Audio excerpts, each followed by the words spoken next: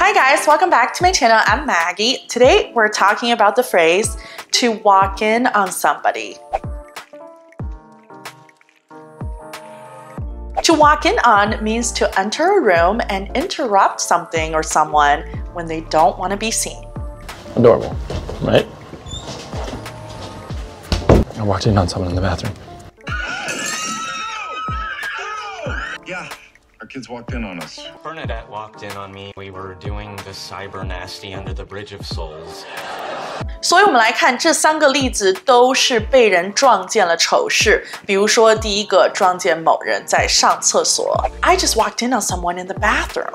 那在生活当中也很有可能出现啊，比如说去商场、超市，别人在公共厕所，但是忘记了关门，你就可以说 Oh my gosh, I just walked in on someone in the bathroom. They didn't lock the door. I just walked in on someone in the bathroom. 那另一种情况其实是这个词组最常出现的情况。如果他只是这样子说，Amy walked in on her parents. 后面什么都没说，好像听起来就是 Amy 撞到了她父母。那在做什么呢？如果后面什么都没说的话，那就是说 walked in on her parents.Having sex 一般情况下就是这个意思所以呢，你下次听到这个句子，你知道是什么意思就行了。Walked in on them. How I used to explain it to my kids when they walked in on us.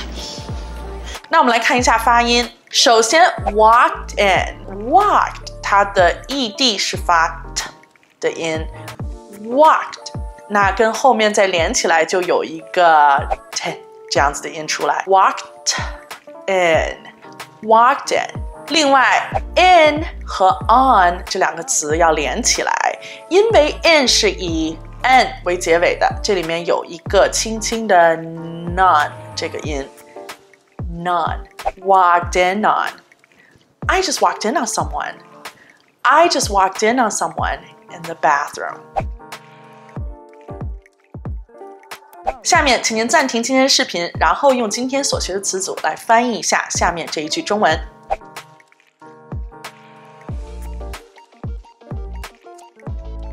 好，那我们现在来看一下答案。I just walked in on my boss and Amy arguing in the break room.